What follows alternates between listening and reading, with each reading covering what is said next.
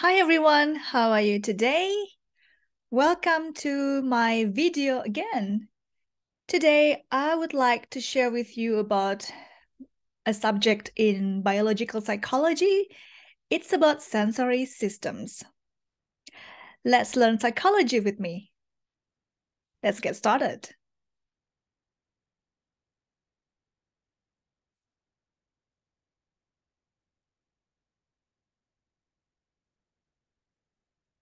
Sensation and perception.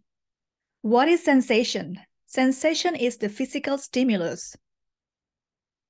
Perception is the interpretation of the sensations, the objects and events that produce the sensations.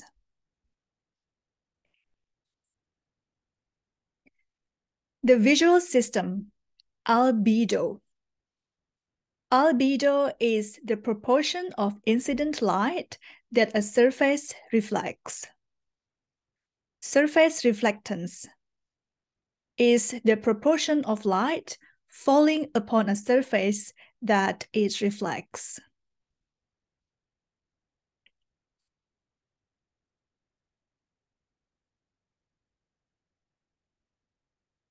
Vision. Visual stimuli detected by photoreceptors that are rods and cones. Rods are more sensitive than cones. Rods dominate in retinal periphery. How about cones? There are 3 types of cones: blue, green, and red, responsive in daylight conditions and underpin color vision. You can see here on the picture on the left-hand side, here there is light. The cones, they are green, red, and blue colors.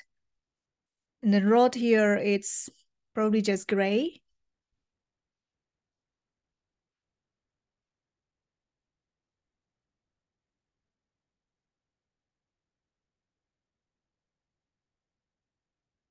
Vision. Photoreceptor response is transmitted and processed by horizontal, bipolar, and amacrine interneurons. Retinal output is carried by retinal ganglion cells. Let's look at the picture here and the information as well. You can see here on the picture that light enters the front of the eye and reaches the retina. Photoreceptors at the back of the retina convert light into signals and send them to bipolar and retinal ganglion cells. Look at the box here, retinal ganglion cells and bipolar cells. Axons from retinal ganglion cells form the optic nerve, which carries signals from the eye to regions of the brain that process vision. Those regions include the lateral geniculate nucleus, which relays signals to the visual cortex. You can see on the picture here, lateral geniculate nucleus that sends signals to the visual cortex.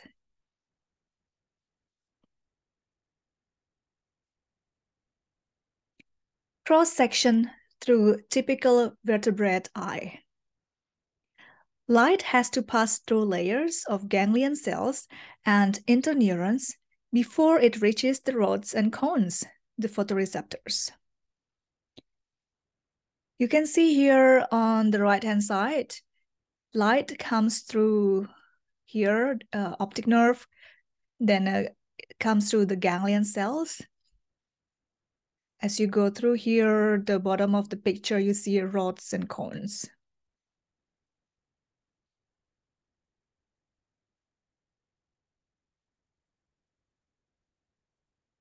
Retinal processing.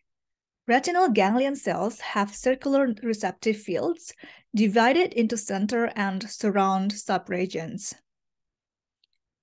This lateral inhibition responds to edges, but not to uniform illumination. on and off-center ganglion cells with superimposed receptive fields give complementary responses. When the on-center cell responds strongly, the off-center cell is quiet and vice versa. Look at the picture on the left-hand side. There is the on-center of surround. And then on the right side, you can see a circle with off-center on surround. Those are the receptive fields.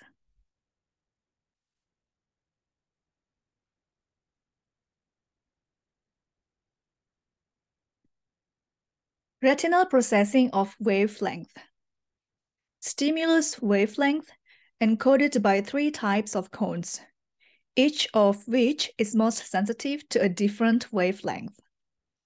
Retinal interneurons combine the outputs of the different types of cone to produce color opponency. What is color opponency? It's the theory of color vision in which colors are arranged in antagonistic pairs. For example, yellow is the opponent of blue and green the opponent of red. You can see here the picture on the right side, wavelength. Human rod cells and the different types of cone cells each have an optimal wavelength. However, there is considerable overlap in the wavelengths of light detected. You can see on the box as well, there are S-cone, rod, M-cone, and L-cone.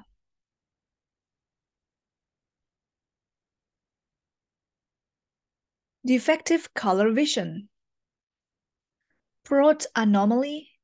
The peak sensitivity of the pigment in the L cones is shifted towards medium wavelength. Reds become difficult to distinguish from greens. Deuter anomaly has a similar perceptual effect. The peak sensitivity of M cones is shifted towards longer wavelengths. Treat anomaly. Blues are difficult to distinguish from yellows as the peak sensitivity of the S-cone pigment is shifted towards medium wavelength.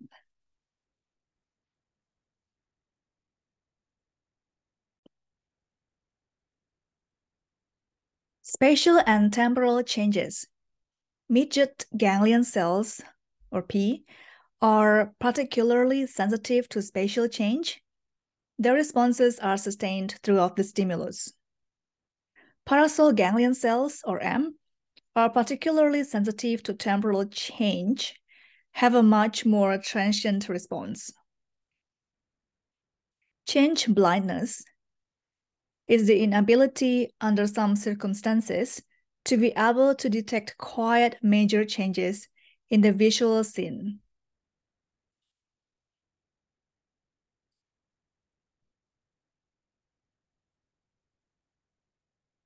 The visual pathway. The axons of retinal ganglion cells form the optic nerve and project via the optic chiasma to the lateral geniculate nucleus. You can find the optic chiasma on the picture on the right side, just in the middle part, optic chiasma. Fibers from the temporal half of each retina do not cross over at the optic chiasma, whereas fibers from the nasal half do. Fibers from the nasal half, which is here on the picture, nasal half, it's the light blue, is in the light blue color. Fibers from the nasal half cross over at the optic chiasma. You can see that the nasal half here in the light blue color cross over at the optic chiasma, so that the two images of an object are processed together in the visual cortex. The visual cortex is on the bottom part of the picture.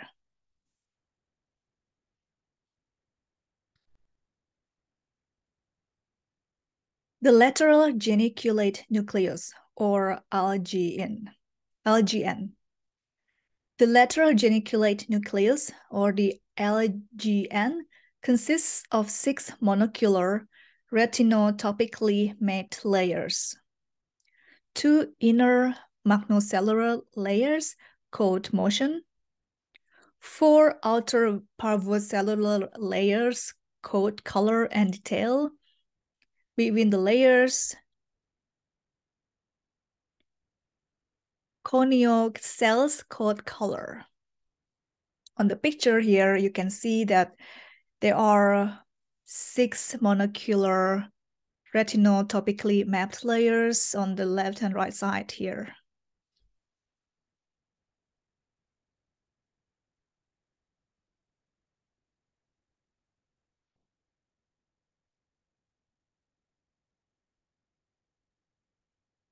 The visual cortex, simple cell type in the visual cortex that responds to oriented feature of an image that falls within its receptive field. Receptive fields of cortical cells, or simple cells, are elongated and orientation selective.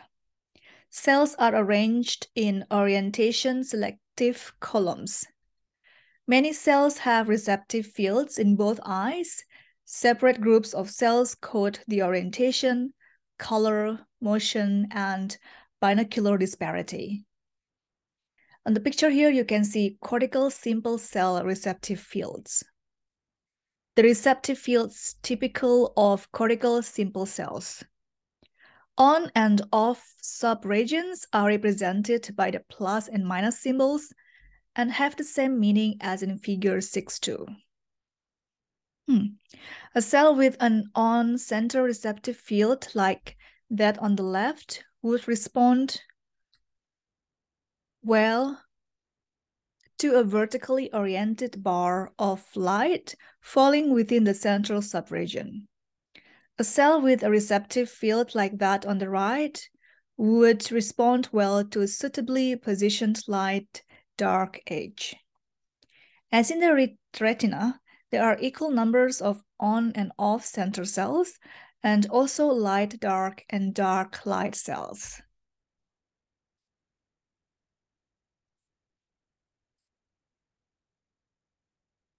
Binocular disparity. What is that? Binocular disparity is the difference in the positions of the 2 images of an object in the 2 eyes. On the right-hand side, you can see an example of that. The fixation points, the stimuli, and motion of stimuli. Diagram of disparity change. As the object A moves forward the eyes to position B,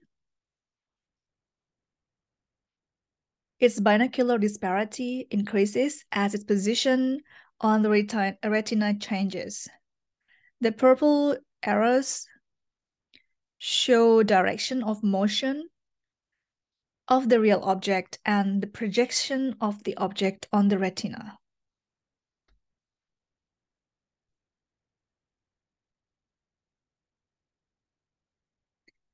The visual cortex, the word stream originating in the parvocellular layers of the LGN, projects ventrally to the temporal and inferotemporal cortex.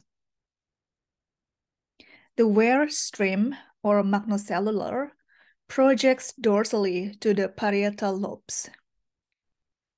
There is further specialization into separate functional modules processing specific aspects of the image. For example, motion information projects dorsally to V5.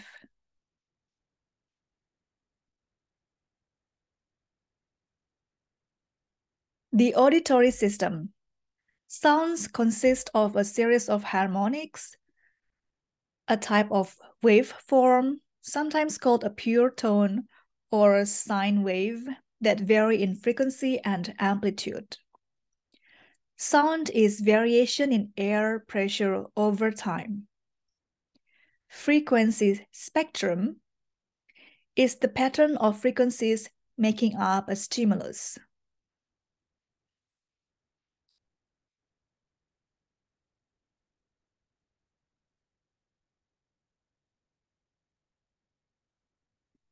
How the ear describes sound. Periodic stimuli causes the eardrum to vibrate. And then the vibrations transmitted by ossicles or tiny bones in the middle ear to the oval window of cochlea.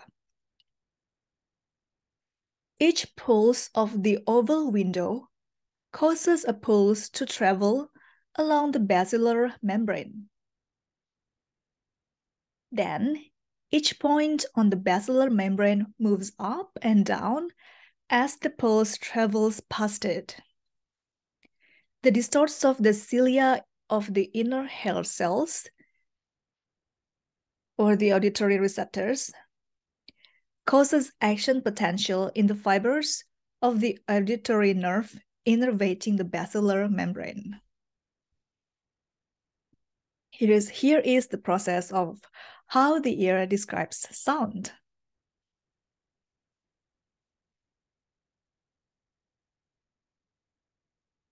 The basilar membrane. Sounds throw the basilar membrane into a traveling wave. You can see here in the picture, basilar membrane on the bottom. The movement of the basilar membrane excites the hair cells. See, the movement at the basilar membrane excites the hair cell. Here you can see the outer hair cells in the in the yellow color. And the hair bundle here. Different frequencies cause maximum movement of the basilar membrane at different positions. In this picture, you can see basilar membrane at the bottom, and then outer hair cell in the yellow color, as well as the hair bundle, and then reticular lamina. You can also see the inner hair cell and tectorial membrane.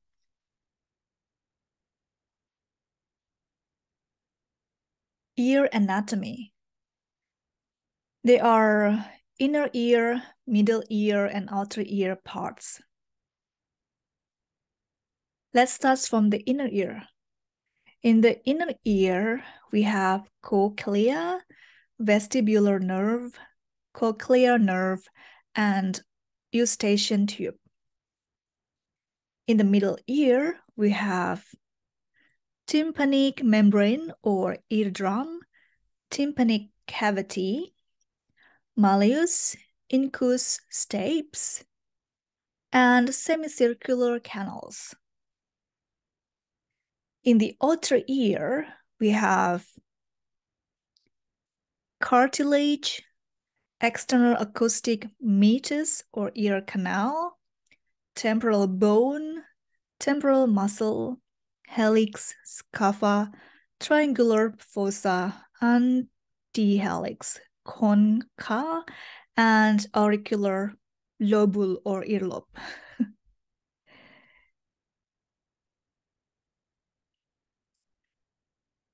Coding. Place coding. Each frequency produces activity in different nerve fibers.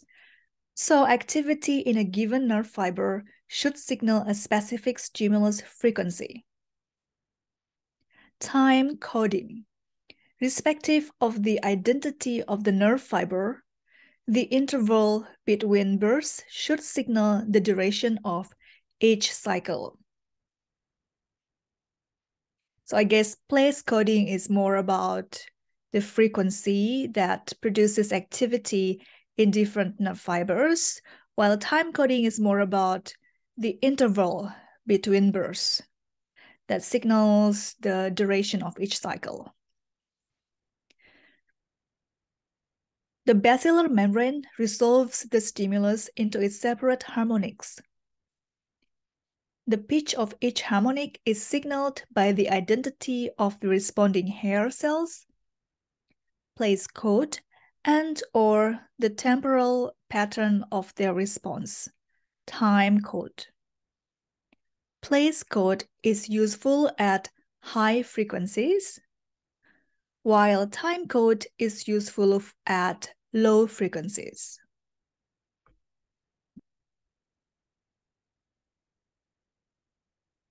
Locating sounds. Sounds are located by comparing the auditory signal in the two ears. Sounds from one side of the head arrive first, timing cues, and are louder, intensity cues in the closer ear. Sound location is first processed in the superior olivary complex, which receives input from both ears. Locating sounds. Timing differences are encoded by coincidence detectors receiving excitatory inputs from both ears. Intensity differences are encoded by cells receiving excitation from one ear and inhibition from the other. Timing differences are useful at low frequencies. Intensity differences are useful at high frequencies. This is a very important picture here on the right side. Let's look at the text. This figure semantic figures of the auditory neural pathway. Let's look at from the bottom part of the picture. The auditory pathway starts at the cochlear nucleus. See here, there is a text there, cochlear nuclei. That's where the auditory pathway starts, cochlear nucleus at the bottom part. Then it goes to the superior olivary complex. The superior olivary complex, you can just follow the arrow here. It's actually the second part in the picture, superior olivary complex. And then the inferior colliculus goes up to the top to inferior colliculus, and finally to the medial geniculate nucleus. That's all, almost at the top. The information is decoded and integrated by each relay nucleus in the pathway, and finally projected to the auditory cortex, just on the top. This is the auditory pathways. I will repeat it. The auditory pathway starts at the cochlear nucleus at the bottom, then it goes to the superior olivary complex, then the inferior colliculus here, more on the top, and then finally the medial geniculate nucleus. Going up, the information is decoded and integrated by each relay nucleus in the pathway, and finally projected to the auditory cortex, just on the top. This is the auditory pathway.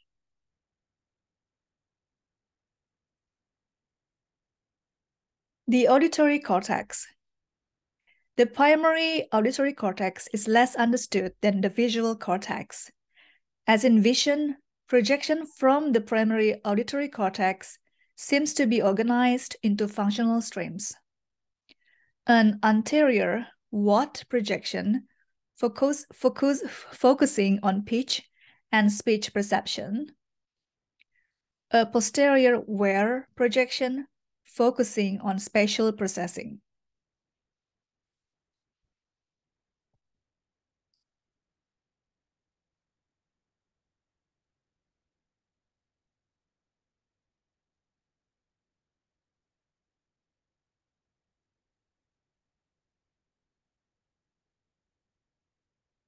The vestibular system. Look at the picture here on the right-hand side. This is the vestibular system. The saccule and utricle in each inner ear detect linear accelerations of the head. See here on the right side, utricle and the saccule here. Otoliths embedded in a gelatinous membrane lag behind changes in the movement of the head, distorting hair cells and causing them to respond.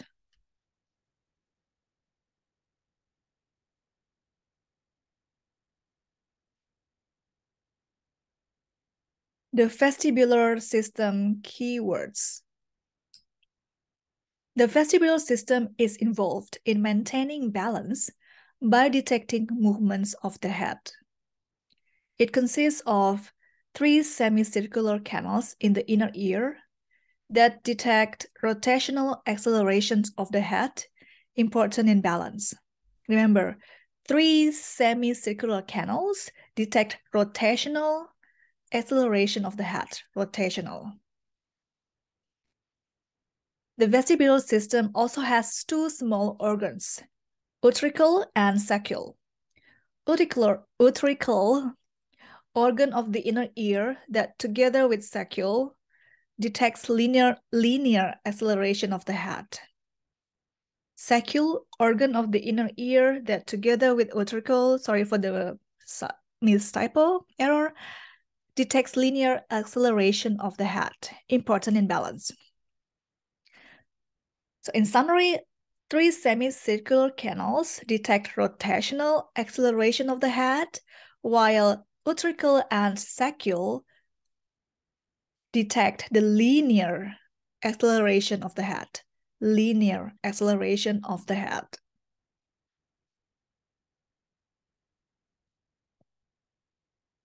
Vestibular interactions with vision makes an important contribution to vision through the vestibular color reflex. Signals from the semicircular canals are used to rotate the eyes so that they maintain fixation during head rotations. Interacts with the visual system to stabilize vision and maintain balance, for example, swinging room experiment.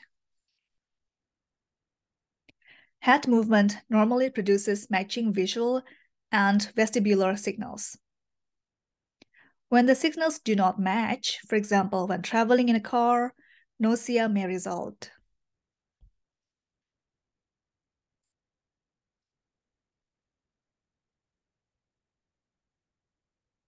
Touch.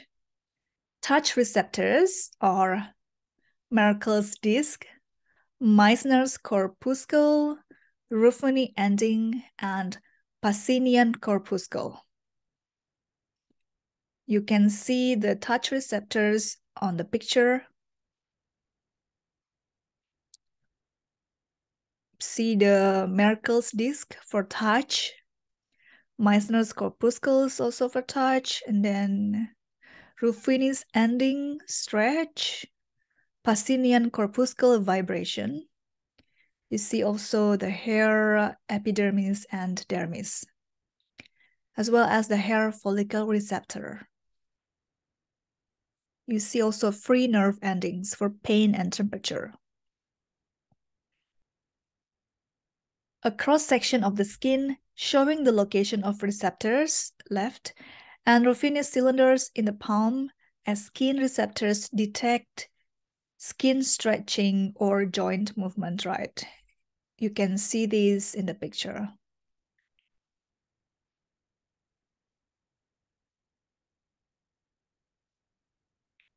Touch.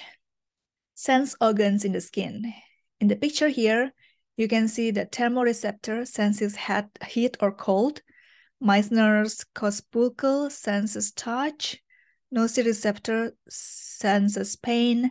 Pacinian corpuscle senses pressure. You see also epidermis, dermis, and hypodermis.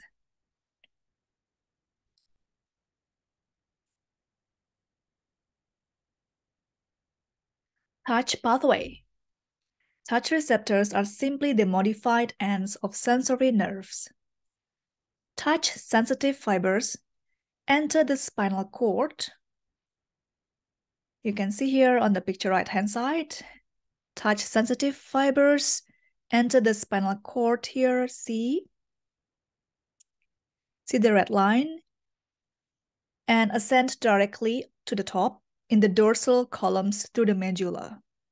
Here, medullary neurons, here medulla on the top. So see the touch-sensitive fibers enter the spinal cord and ascend directly in the dorsal columns through the medulla. You can see the medulla here up on the top. Actually, it's in the middle part of the picture, medullary neurons cross the midline and project to the somatosensory cortex via the ventral posterior nucleus, VPN. So here from medulla, it goes up to the ventral posterior nucleus of the thalamus.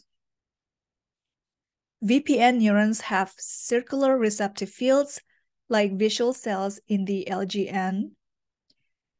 The somatosensory cortex is somatotopically mapped, though sensitive regions, for example, fingertips, are proportionately larger than less sensitive regions, for example, shoulders.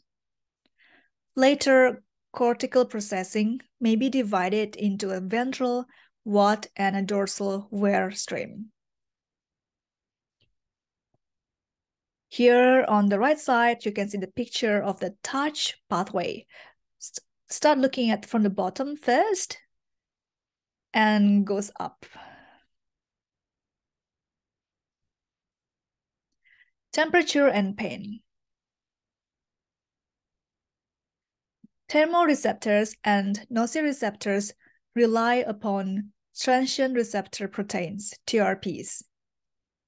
Tissue damage causes a direct response in nociceptors and also release chemicals, for example, prostaglandins, that increase sensitivity and produce a longer-term response.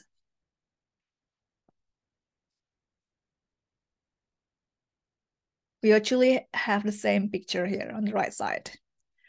Now it's about pain pathways. A spinal gate dorsal horn synapse controls the onward transmission of nociceptor response. Information projects directly and indirectly via the periaqueductal gray, PAG, to the ventral posterior nucleus, VPN, of the thalamus and on to the somatosensory S1 and anterior cingulate cortex, SCC.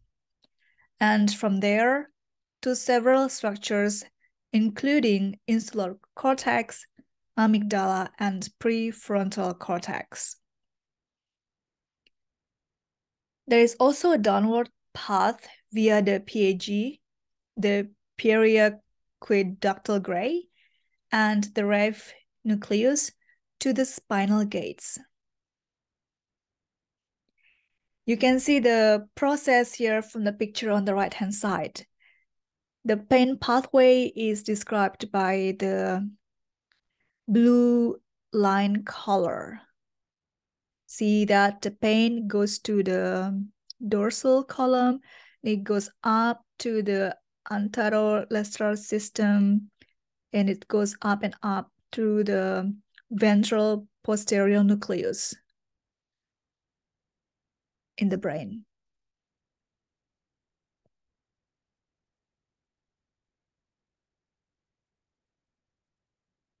Pain relief. Pain has effective sensory and cognitive components. Pain signals can be interrupted at any stage of the pathway, for example, by NSAIDs or local anesthetics. NSAID and local anesthetic work peripherally. Some of the effects involve endorphins, endogenous opioids. Neuropathic pain can be very resistant to treatment.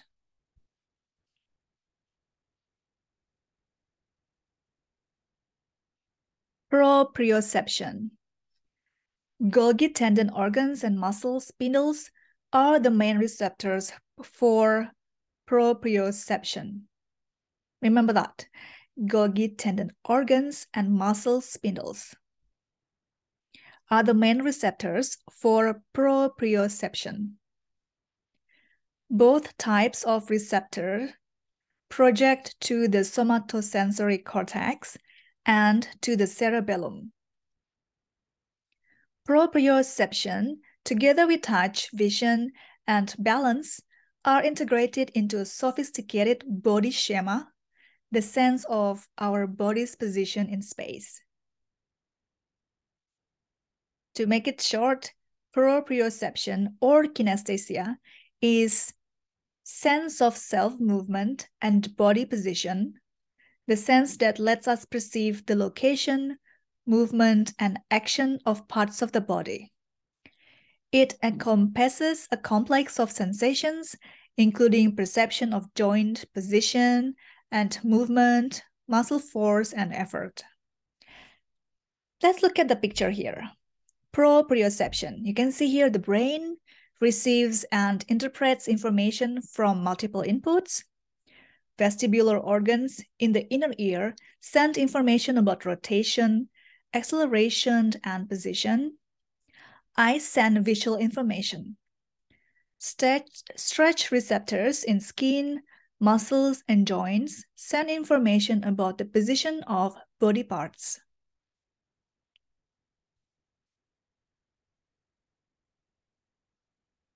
Taste receptors.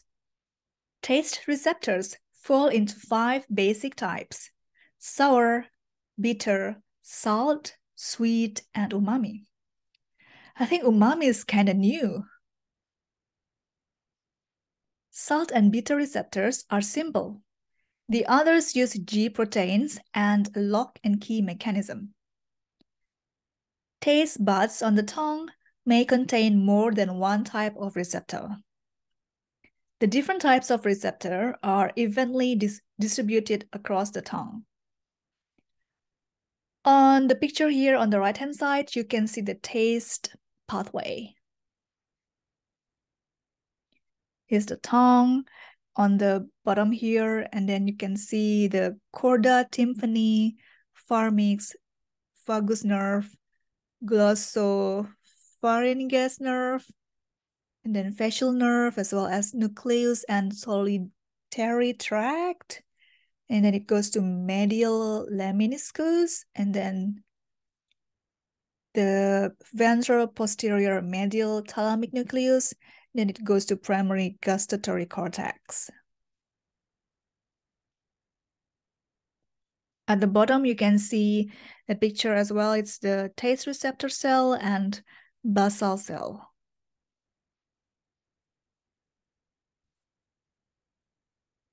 Taste pathway. Taste receptors project via the solitary nucleus to the ventral posterior medial nucleus of the thalamus, to the insular cortex, and on to the orbitofrontal cortex. I'm going to repeat it since it sounds complicated. The taste receptors project via the solitary nucleus to the ventral posterior medial nucleus of the thalamus, to the insular cortex, and on to the orbitofrontal cortex. The 5 basic tests are preserved in the early stages of the pathway. Many tastes can be explained as simple mixtures of the 5 basic tastes, but others are much less predictable and must be learned. Olfaction. Olfactory stimuli enter via the orthonasal, directly through the nose, or retronasal, from the back of the mouth root. Olfactory receptor neurons lie on the olfactory epithelium, each containing a number of receptors of the same type. We have about 300 to 400 types of olfactory receptor, each operating a different lock and key mechanism involving G proteins.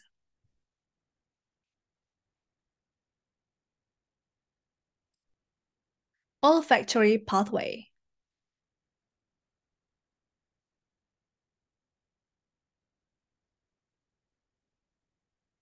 Olfactory receptors project in the olfactory nerve to the olfactory bulb, where there is synapse with mitral cells located in glomeruli. The olfactory bulb is organized into a smell map with similar smells activating neighboring regions. Mitral cells project directly to the piriform cortex, or the primary olfactory cortex, without a synapse in the thalamus, and on to the orbitofrontal cortex, where the smell is integrated with taste and vision. On the picture on the right-hand side, you can see the main olfactory pathway from, let's see the text here, from the olfactory epithelium via the olfactory bulb to the olfactory cortex.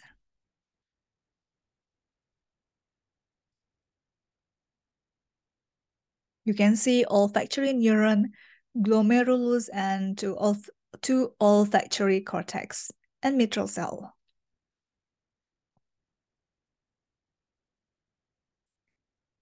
Smell perception. Olfactory stimuli stimulate more than one receptor type. Therefore, different smells reflect different patterns of activation. Smell is integrated with taste to give flavor. Different flavors often reflect very complex patterns of taste, smell, and visual activity, which cortical cells can learn. Well, that's it for today. Thank you so much, everyone, for learning psychology with me. I hope you learned something new. I would like to see you again next time. Thank you for watching. See ya!